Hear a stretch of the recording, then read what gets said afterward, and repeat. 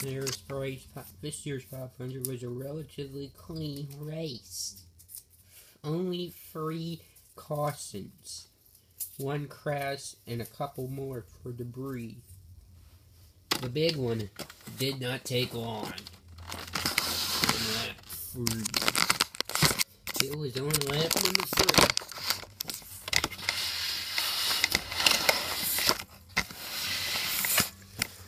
3. You guessed it, the backstretch. We're going through into the back straight away.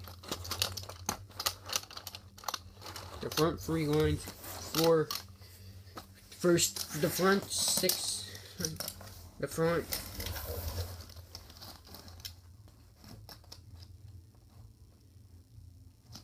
13 cars got through the wreck, got through before a wreck did occur. It was behind him, however, on turn number 2. And,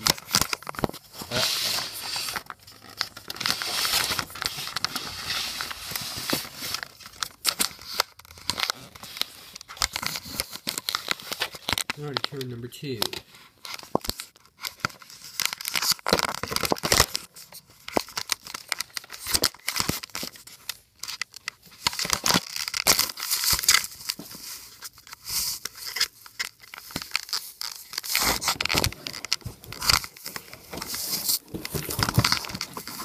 Come on, camera.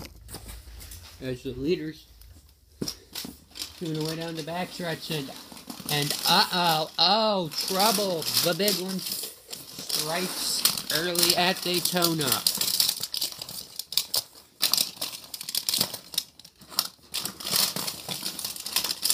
At least 20, maybe 30 cars have crashed.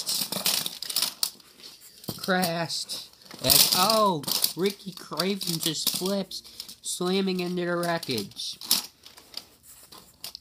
There's gonna be a red flag for this, I'm sure. Sure about that. As we look overhead at the wreckage. And the red flag is out.